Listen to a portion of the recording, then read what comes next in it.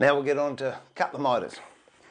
Now I've got one of these super duper no-beck saws, and if you're really serious about getting into woodwork in an apartment, in a unit, flat, or inside, I honestly think you should get something like this. Doesn't have to be this particular one, but something that's going to saw miters accurately and quietly. Failing that, if you haven't got one or you don't want to get one, then we can go back to what we made in a previous video, which is the shooting board. So obviously with this one, you would then cut as close as you can to 45 degrees, put it into this slot here. Oh, please, Bob, what's it doing? Oh, live TV, you gotta love it. But put it in there and then you shoot it, and that'll give you your 45. I'm going to use the no-becks, but believe me, the shooting board and an ordinary saw would do just as well. It's just, this is quicker and I've got it. Now I'm going to cut the 45 degrees, but make sure that the shortest part, the pointy bits on the outside, the shortest part is with the rebate.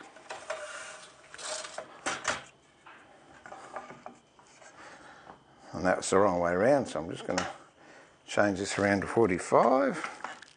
I'll just move that up as a depth stop. That way when I put the other piece up, it's going to cut at the same place.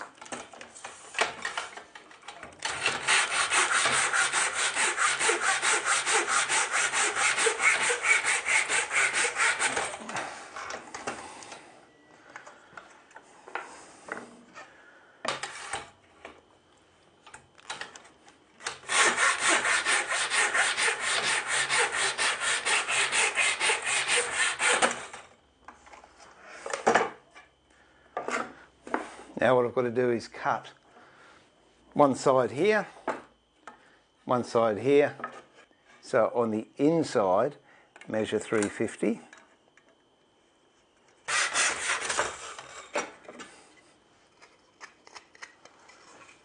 There we have a nice length for the long side, but you'll notice this one doesn't line up. So we've got to cut this again, only at this angle.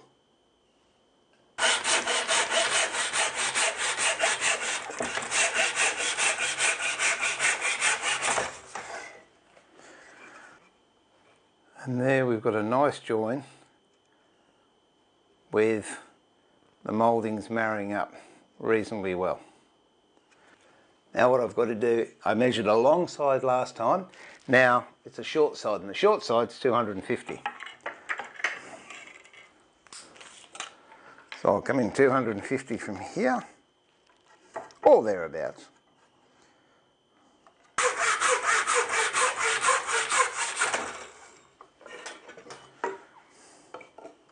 Take the long side that I did before, I'm going to line it up and cut this angle down here.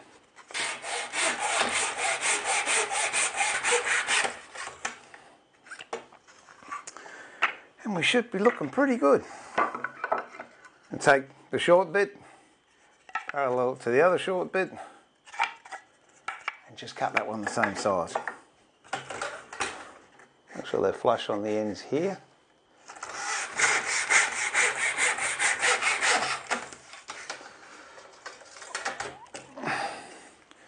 And that's it. All these solid bits go into the bin. Put them down there with the shavings. And the bit of sawdust we've got here, we'll just suck that up.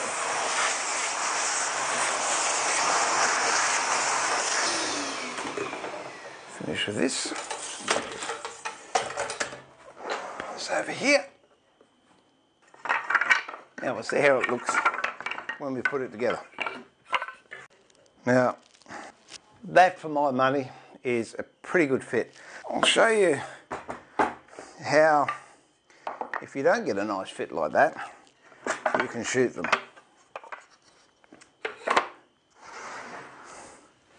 Bench dog. And for those of you who missed it, this shooting board I made a couple of videos ago, and I think it's in 5 parts. You can check it out there, and it'll show you how to make this from scratch. This is the 45. Tap it home, grab a plane, bit of oil on that, bit on the side, pop it into the shooting board, have it hanging over just a little bit, and then you just give it a couple of passes like that. Cleans up beautifully. On the saw I used, you really don't need a shooting board, but if you're using a coarser back saw, like one of the old Stanley saw boxes, it might be a good idea. But I might as well sit and shorten that one, I'll shorten all of them.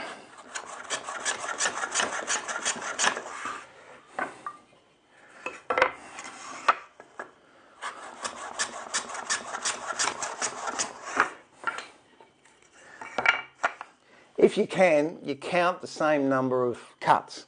So with that, I think it was about 4, so I'll give this one 4. That was 5. See how we go. Yep, that's good. And these are spot on. So that's it. That's a shooting board. If you want to know how to make it, remember, check that video out. And I know I keep plugging them, but H&T Gordon planes, solid timber planes, beautiful Australian timber. This one's Gidgee, by the way. And my all-time newest best friend as far as when it comes to clamping, the Nobex clamping system. We'll do 4 here, so we don't need these other ones. I'll take these ones off. You got 1, 2, 3, 4. Don't need that one.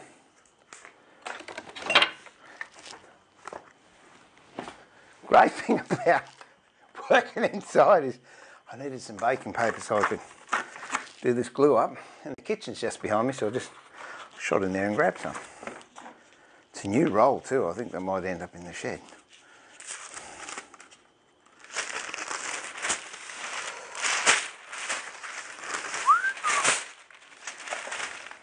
And if I use stuff from the kitchen, that means I don't have to buy it for the workshop.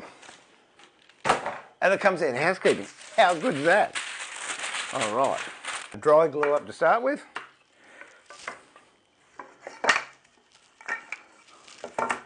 And if you could smell the smell of roast lamb I'm smelling at the moment, I'm looking forward to tea tonight.